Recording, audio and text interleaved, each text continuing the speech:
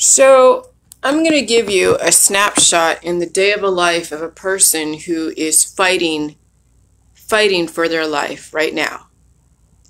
So there's a young lady who went to the hospital because she couldn't breathe because her cancer was growing, metastasizing, and she also was feeling bloated.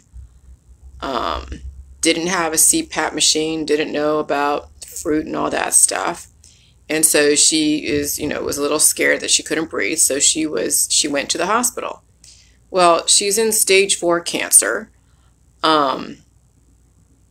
They were draining fluids out of her. They were going to do an operation to remove the cancer, but they opted not to do that. So they did one last drain, and they're like, okay, we can't do anything more for you. And so she was trying to figure out, well, I can get a reclining bed, I can get a CPAP machine, because what initially brought me to the hospital to begin with was the fact that I'm fighting for my life, and, I'm scared that I can't breathe. What could they do for me? So she was using the hospital as a last hurrah because, healing is difficult, and you get scared in the process if you don't have other apparatuses to help you through the process. No different than when you are utilizing your prescription drugs as you are healing and transitioning off of them. So that's kind of like what goes on when someone is at the 11th hour trying to fight, staying alive at the 11th hour with cancer. So right now she's in the hospital, she's in oncology. Her nurses are mentioning palliative care. And you know what happens after palliative care? Then there is hospice. Well, they already put that out there in the mix. She requested a CPAP, they wouldn't give it to her. So right now, as we are talking, she is drinking the jade juice and she is coughing up now all the mucus. So she is turning her lines of defense, her first lines of defense, her mucus, the coughing and the sneezing are now finally online, and she has to now go through the energy of doing the waterfalls, yes, and also expelling. And she's doing that in the hospital right now because they can't do anything more for her.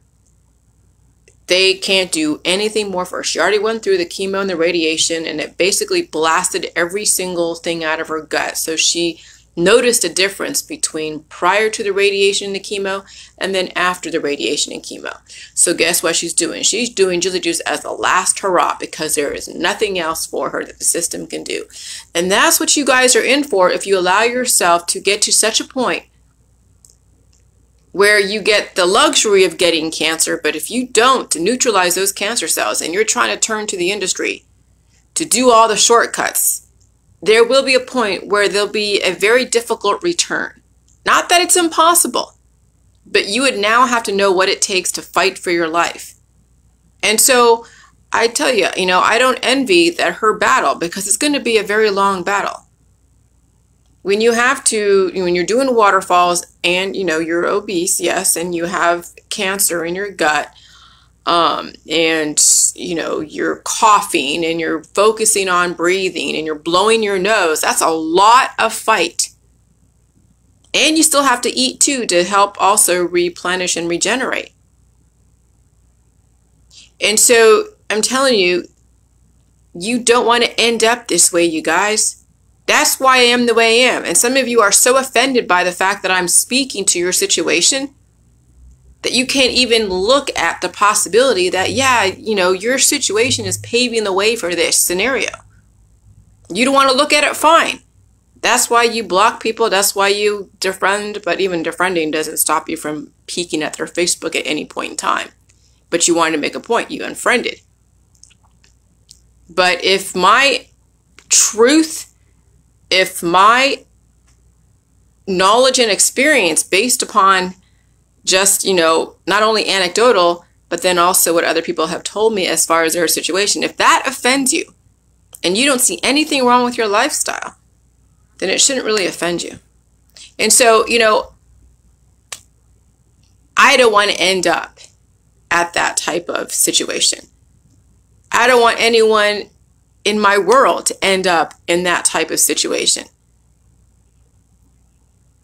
Okay? Because that's a long road. Not that it's impossible, but it's a long road to pull yourself up out of that situation, that type of fight. And who's to say what they're going to do when, what in the hospital? I mean, maybe, who knows? Okay, so, the fact that she's in the hospital, that's great, but will they give her any oxygen if she asks for it? They're like, oh, we're not going to give you a CPAP machine. Why did they give her a CPAP machine? To help her breathe in between her waterfalls and whatever else. So she could sleep. So she could feel comfortable sleeping and knowing that something else is going to help her open up her lungs while she's sleeping. Because you have to sleep too. But why didn't they give her a CPAP machine when she's at the hospital? And so, once you enter yourself into a hospital, in oncology and palliative care, they are not going to waste any resources on you if they already deem you as a lost cause. And I remember she was crying. She was just like, oh my God, they were telling me I was a lost, that they were telling me that they can do nothing for me. She said she saw the gleam in their eyes. She said she felt that they were actually relishing telling the person, like they were soaking up that emotion because she was crying. That's the kind of shit with these doctors and nurses in oncology. And then every other nurse and doctor following up to oncology. Then they start saying, well, it's too late. Their bedside manner becomes so aggressive if you don't follow their directives. Just like that nurse that said to that patient, well, it's too late, when they were asking for a vaccine or something. And so I'm telling you, you're not dealing with a very kosher organization. But I want you to understand from this experience what you're in for if you don't change the way you change your belief system and your behaviors. Not everybody's lucky enough to just disappear like that. But do you really want to just disappear like that? Not disappear like literally, to where you have just basically vital organ shutdown and you just die? Or do you want to have the luxury of the indicators, but you don't want the indicators to be so aggressively extreme that it's such a fight that you don't know if you can win the fight? It'll be a scary fight. You don't want to end up like that. You want to know that the indicators you have now, while you're actually able to walk from point A to point B, and you don't have an issue with sleeping, you don't have an issue of feeding yourself and clothing yourself and taking a shower, you want to nip that shit in the bud so you don't end up like that.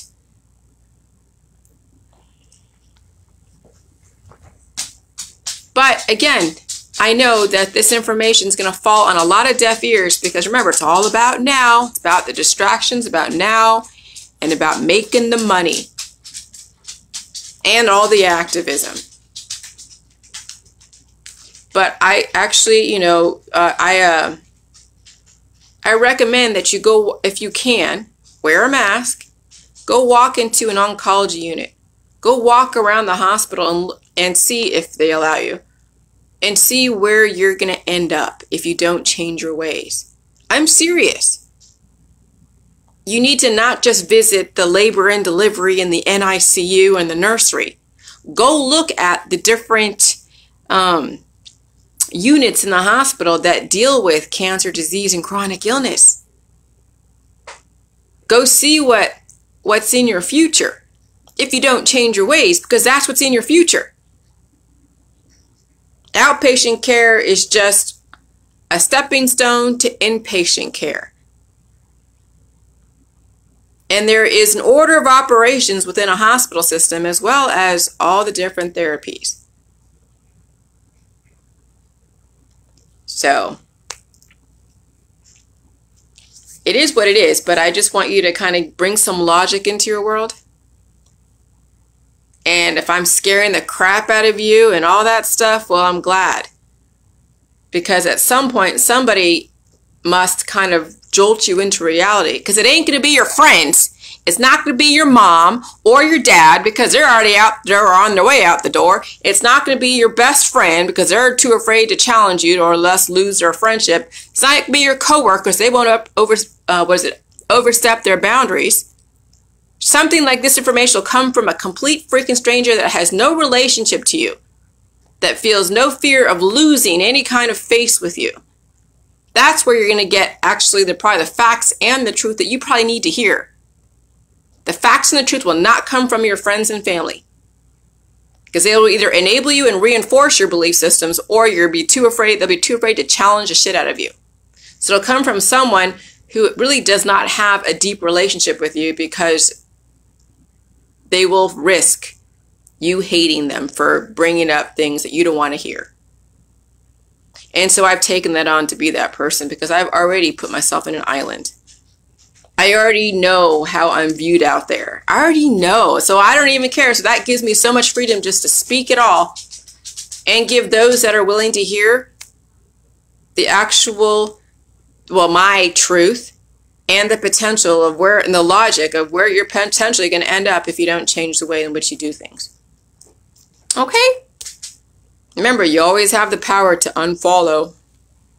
And if you are so offended, it's because you decided not to unfollow and you just couldn't help but watch my information, and then you were just so offended. Bye.